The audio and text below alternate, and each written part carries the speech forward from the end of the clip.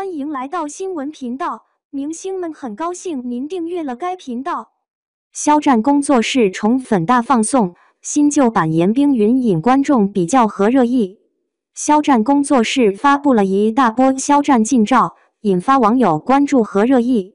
从肖战工作室发布的照片来看，主打一个黑白主题，肖战身着一身黑色皮革长款风衣，黑衣黑裤黑皮鞋。在这看似单调乏味的色调中，凸显出人物冷峻的外表和成熟稳重的气质。一般的男人没点胡子，还真驾驭不了这样的拍摄方式。但肖战的上镜面是真的很宽，多种场景下的拍摄都能应对的绰绰有余。肖战有优越的身高，元气满满的笑容，言谈谦逊且有礼貌，骨子里散发出一种邻家学长的亲和气质。难怪会有那么多人喜欢他。随着《庆余年2》的热播，不少观众想起肖战在《庆余年》第1季中出演过严冰云，而第2季中的严冰云换成了吴信健。严冰云角色的更换也引起观众的热议。对于肖战版的严冰云，网友评价褒贬不一。大多数观众还是普遍认可《庆余年》第1季中严冰云的角色，赞誉肖战演技精湛。以其独特的清冷形象给第1季留下了深刻且正面的印象。他遭受痛苦仍保持冷静，体现了一个情报人员极强的隐忍和智慧。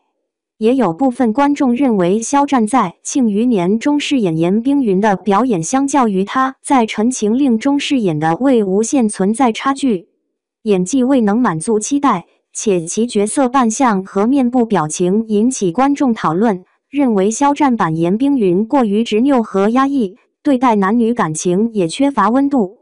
而新版《庆余年》中的严冰云也被观众吐槽角色戏份过多，有部分观众认为这是在利用肖战的热度来提高剧集的关注度。还有观众吐槽吴信健的表演过于明朗了，与第1季的角色转变太大，也不太适合一个在北京隐忍多年且受过折磨的情报员角色。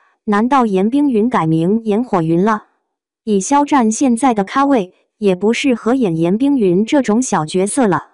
肖战即将推出2部大男主影视剧作，在由徐克导演的古装武侠电影《射雕英雄传》侠之大者中饰演郭靖，在郑晓龙执导的古装权谋电视剧《藏海传》中饰演藏海。